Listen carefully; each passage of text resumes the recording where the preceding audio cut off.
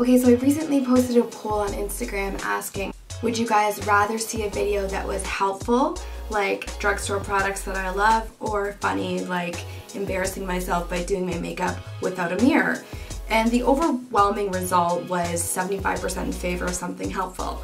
So I'm gonna do that today, and this is not a sponsored video. All these products are things that I actually use, many of them in my professional kit, over an expensive option. There's plenty of things that I've tried that work well, and some of these things, and I'll point it out to you as I go, are better than the best, better than the most expensive, better than the best rated at Sephora, and I'll touch on those in a minute.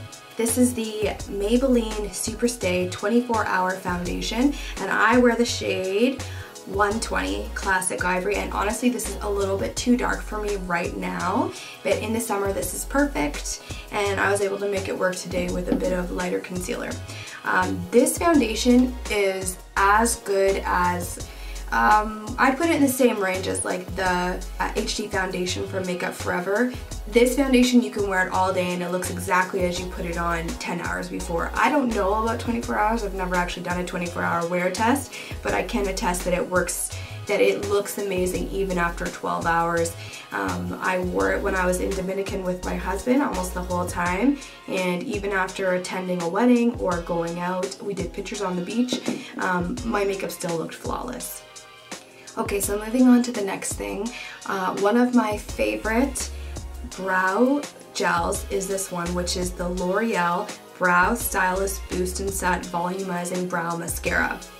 I'm wearing the color Blonde, and I love this. It is just as good as the Glossier one, and it really sets your brows in place so that I like to have my brows really brushed up, and this really gives you that like full brushed up vibe, where some of the other ones I've tried, you can brush it up and it doesn't really stay up. It'll gel them into sort of like place, but it's not strong enough to hold them up, and this one is. And you can build on it, that's the best thing. So I can do one coat of this, let it dry, and then go back over and just refill in spots where I need just a little extra help, and this will do that for me.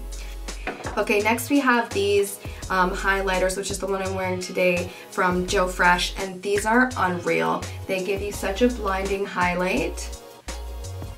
And I'm wearing two colors right now. They mix beautifully together. These are really, truly a dupe for anything like Charlotte Tilbury or Becca, like any of the best ones you've used.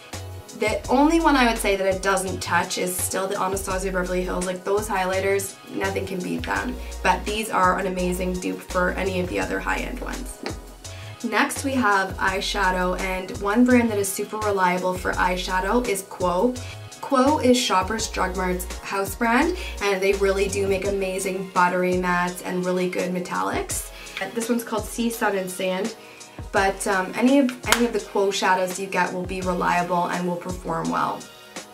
Okay, another amazing one that I use in my kit, Essence Extreme Lasting Eye Pencil, and this one is Silky Nude, but I use Silky Nude and I also use Black and Brown in my kit for waterlines, and it really doesn't go anywhere. These are just as good as the Makeup Forever ones that I used to use all the time. I would definitely say this is an actual dupe for those. I completely stopped using those in my kit because they're like $25, I think, something like that, 18 to 25, something like that, and these ones are like $3. Honestly, Essence, for what you pay for, like this brand is unreal. Okay, last but not least, every makeup artist I know, probably every person I've ever done their makeup knows that I cannot say enough good things about the Maybelline Stay Matte Ink Superstay Liquid Lips. This is the holy grail of liquid lips. This is better than YSL. This is better than Tarte or Tom Ford or any other liquid lips that people adore. This is better. This goes on smoothly and it dries down to like a gel type of finish so that you don't get that flaky, cracky feeling that you get with liquid lipsticks so often. These wear beautifully.